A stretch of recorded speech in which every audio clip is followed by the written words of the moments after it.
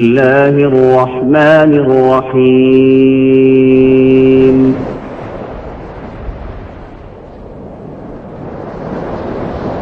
سنريهم آياتنا في الآفاق وفي أنفسهم حتى يتبين لهم أنه الحق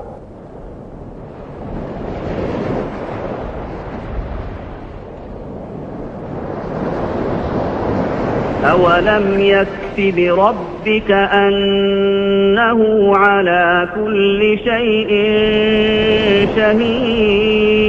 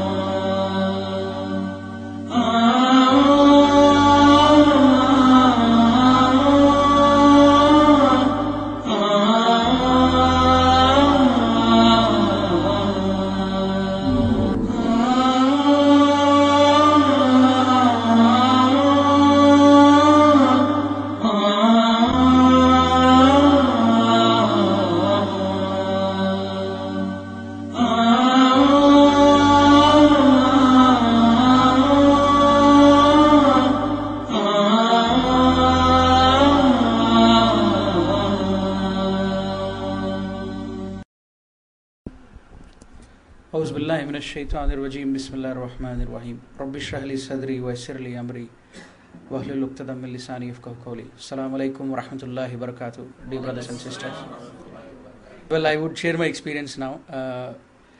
My background is I am from a Brahmin family, Orthodox Brahmin family, and in the Brahmin family a priest sect of the Brahmin family. And I never dreamt I'll be Muhammad Umar one day, and I never wanted to be, even to know what is Islam is all about. And we were born and brought up in Mysore, but we started, my higher studies in Bangalore. We moved from Mysore to the Bangalore. Only then I had a chance to meet a Muslim guy, and then I started discovering Islam.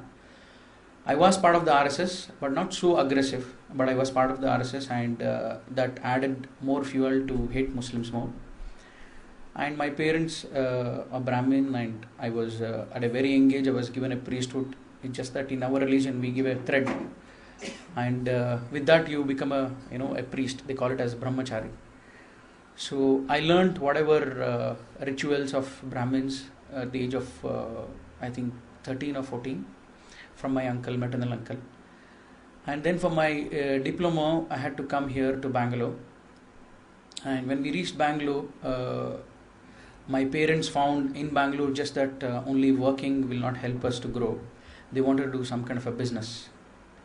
They found a Muslim businessman where they can invest in his shop and get an extra source of income. And they wanted someone from the family to manage that particular investment in his shop. And his shop is still running in Vijayanagar and Chickpet and everywhere. So he agreed for no profit, nothing, and he gave it in a nice way. And my parents were very impressed with him, and they started talking about him at home. And they wanted me to go and take care of this particular investment which we have done. I was not prepared for it. I used to tell them that I can work anywhere else, but not with a Muslim. I don't like to work with a Muslim. And there was no such need that I have to work, because we are not in such a situation that we have to work. It's just that they wanted to get more of the income, and they wanted to manage. So I said I will not work with a Muslim. I managed my first year after coming to Bangalore to escape out of this. The second year they forced me. My mother used to go in her vacation because it's my money, my investment, it's my business, so I need to go and manage because you are not going there. And my parents, they started insulting me that, look at your mother, your father, they are going and doing it part-time while you are being useless to family. So, I started going to that shop just to ensure, we are managing our business. And later, the shop owner said, we don't need you here, please help us in another shop. So I went to another shop which is in Chickpet, and I started hating him more. I started hating Muslims more after going to shop, because there the Hindus were becoming Muslims. I've seen some Hindu girls and Hindu boys who embraced Islam, and I was shocked and really angry over them, that why did you become Muslim? Muslims are supposed to be only in Pakistan, why the hell you are becoming Muslims? And I started arguing with those girls and the boys, but they said, it's truth, so we have embraced it. They did not give much of information more than that.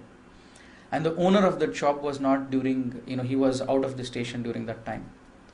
And I wanted to know why they embraced Islam, and I wanted to tell them that you don't have the knowledge of Hinduism, because you are from non-Brahmin sect, and we Brahmins are proud Hindus, and I will share the knowledge of Hindus so that you leave this Islam. And I started arguing with them, and he gave me a Quran translation of Abdullah Yusuf Ali. He said, you can read this, and if you have any questions you can ask us, no problem. So I started reading Quran. Meanwhile, I also started analyzing Hinduism with much more consciousness than what I did previously. I analyzed few so-called gods as per Hindu beliefs, and afterwards I concluded that Hinduism is actually some imaginary or something false belief. It's not making sense for me. Few I would share. One is I was a part of RSS member, and Ram Bhagwan was naturally much more dear to anything else. So I started analyzing about Ramayana and Ram, how his life was. He is born to a king, Dashrath, and due to some misunderstanding in the family, he is sent to forest for 14 years. And during these 14 years, there is a villain called Ravana. He plans to kidnap Sita.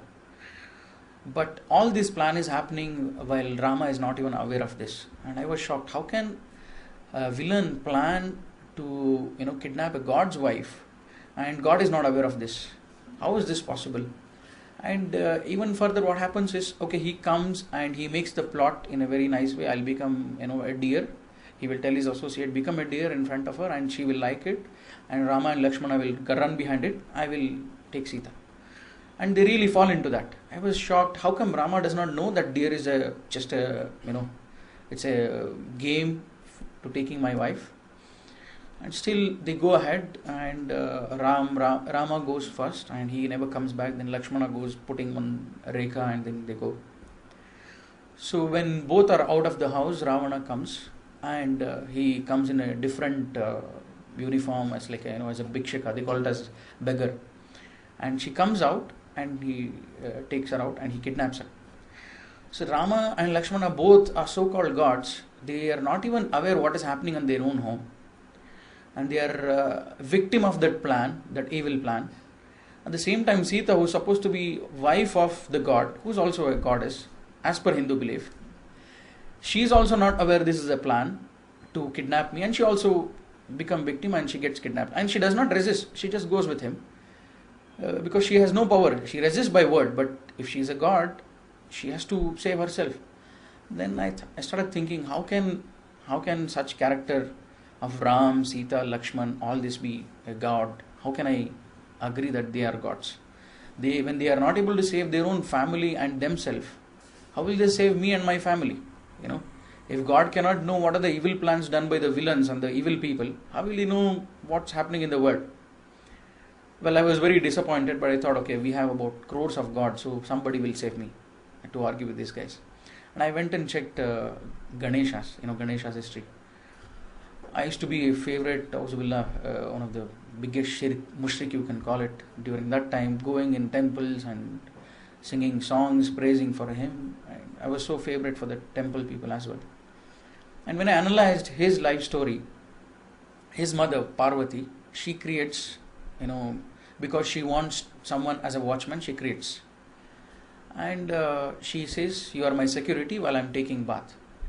I was not able to understand again that why, Parvati, who is the most powerful God's wife, and they call it as Shiva, the most powerful God's wife, does she need a security?